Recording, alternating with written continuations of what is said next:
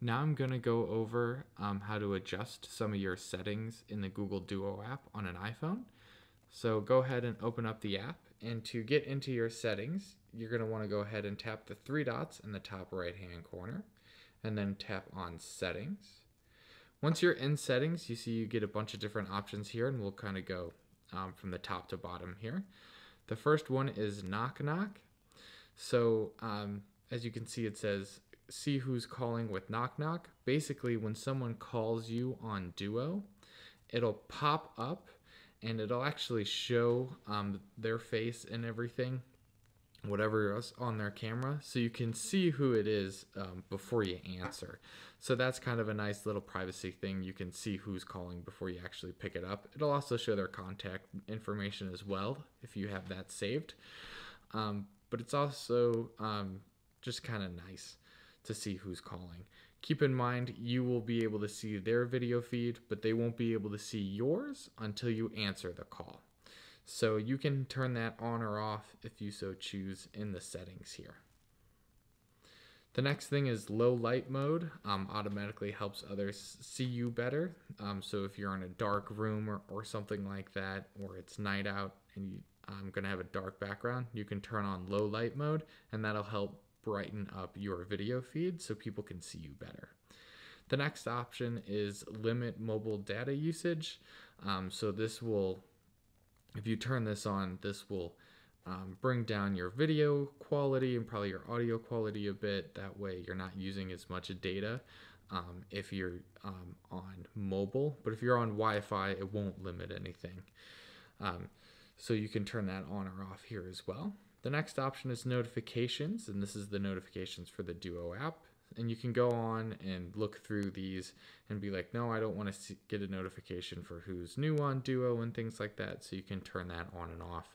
And if you want more control over these notification settings, you can go into the iPhone settings, notifications, and the Duo app and get some more options there.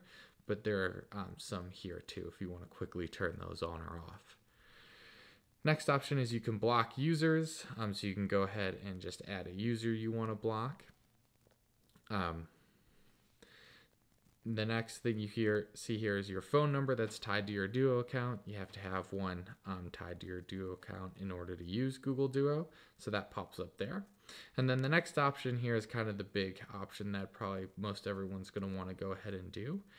But you're going to want to go ahead and add your Google account, so a Gmail account, to your Duo account.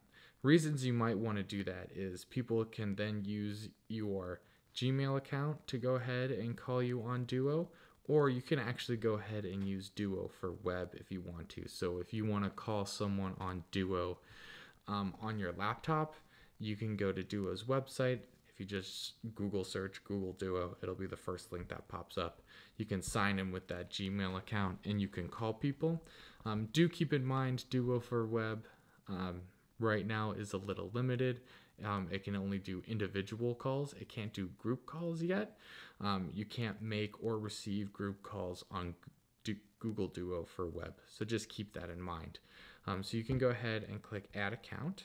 And once you do that, you can select the Gmail account here if you're already signed into your phone. If you're not, it'll ask you to go ahead and sign into your Gmail account. Another thing is if you have an iPad or something, you're going to want to go ahead and do this, because then on your iPad, you can sign in with your Gmail account on Google Duo. And through the iPad, since it is the Duo app, you can go ahead and make group calls if you want to. There's no limitation there. So we're going to go ahead and click Agree.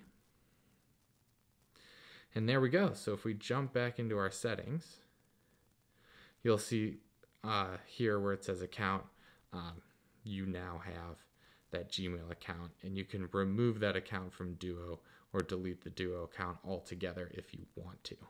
So those options are there. The next thing you get here are managed Siri Shortcuts. I don't have any of those set up for Duo, but if you know how to go and set up shortcuts, you can go ahead and do that and manage them here. And then the last one is just terms and conditions and things like that.